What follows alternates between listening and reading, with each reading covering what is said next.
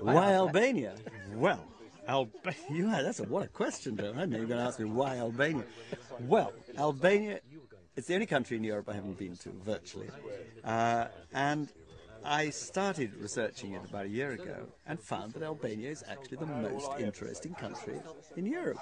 And it has more connections with England than virtually anywhere else, including France and Greece and all the places we assume have connections with England.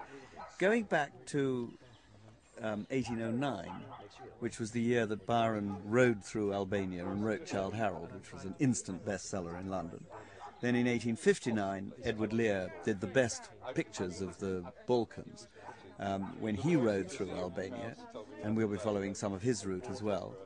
And there's an amazing Victorian traveller, Edwardian traveller, called Edith Durham, who travelled through the mountains where we're starting.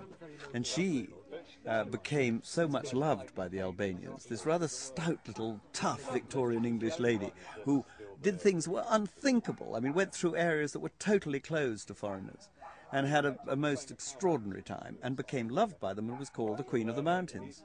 And she is another person whose footsteps we'll be following. We start off on a route that she took over the mountains.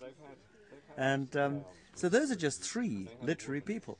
I have 1,000 books about Albania on my book list, and yet just now, when I was saying to somebody else at this lunch party that I was going to Albania, he said to me, he's an intelligent man, he's sitting down the other end of the table, and he said to me, "Where is Albania?"